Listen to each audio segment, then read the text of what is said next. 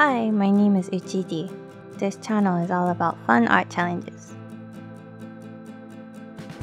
Today, I'm going to do something a little different, which is both nostalgic and helped me make use of an old advertisement catalog. Do you want to know what I did? Let me start by getting into the details of the challenge.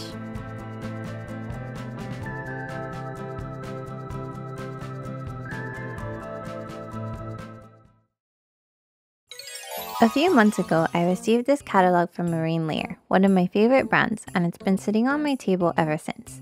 Sometimes I would flip through it, but I didn't really want to throw it away, right? So I thought it might be cool to use it to make a paper mosaic fan art.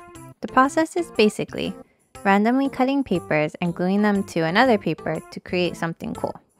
And the character I chose was Brava from My Hero Academia because she's super cute, and I thought when I drew her out, it would be less complicated to color in with the paper pieces.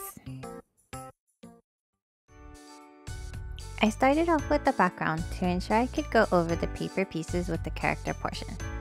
It gave me room to mess up and time to practice for the foreground. I wanted to take a layer by layer approach with the bottom or the farthest away layer first and move my way up to the eyes last. The background ended up coming out okay, but took forever. And well, after that, it's time to move on to the hair portion. At first I was going to make the shade just using darker and lighter tones, but it didn't come out too well, so I started to add in black for the outlines and then filled in and narrowed the lines by covering it with her reddish hair. It definitely doesn't look perfect, but it's my first time doing this since I was a kid, so I was trying out different things to see what works.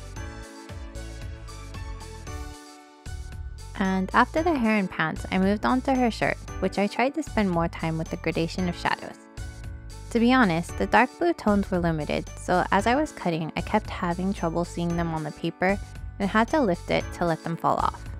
Luckily, I was able to somehow make it, and the texture of the clothes I used looked pretty cool.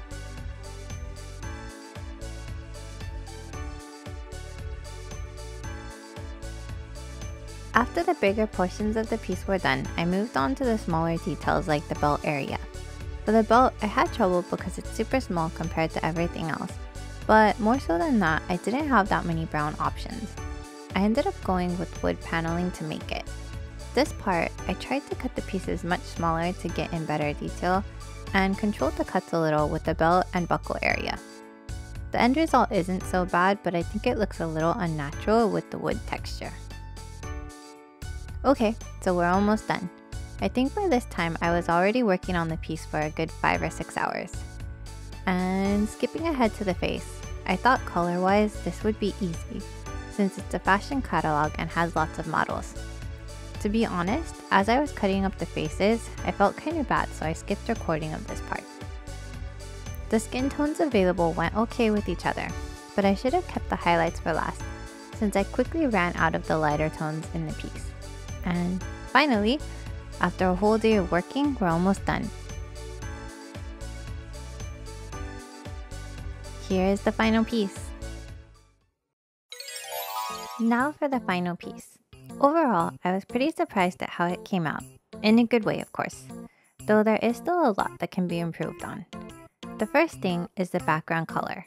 I thought doing a skyish background would be cool, but it didn't contrast as well as I was hoping for with the main piece.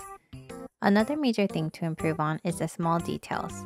I was hesitant to control how each piece is cut because it's a mosaic piece, so it should be pretty random, right?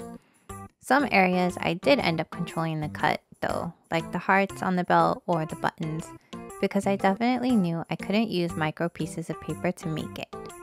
But I think if I added that, plus maybe an X-Acto knife to cut everything, it could have improved the picture a lot more. I spent way longer than I was hoping for on this piece, but I think it was worth the time and came out pretty decent. To be honest, I like to do digital art and regular drawing more, but I thought it would be good to take a break from both and try something completely different. Since my style is more drawing anime or manga, I thought making something more like an art piece mixed in with the style would be interesting, and it's probably the one piece that seems overall best as a composition so far. While I use scissors to cut most of the pieces, there are various styles to mosaic art that I found, like the Japanese style of chigirie, where you actually tear off the pieces, or using lots of small squares. There aren't any rules, and it's definitely fun to experiment with different styles of art, so I definitely recommend trying it out. Thank you for watching the video. If you liked the video, please like or leave a comment below, and of course, I would be super happy if you hit the subscribe button. See you next time!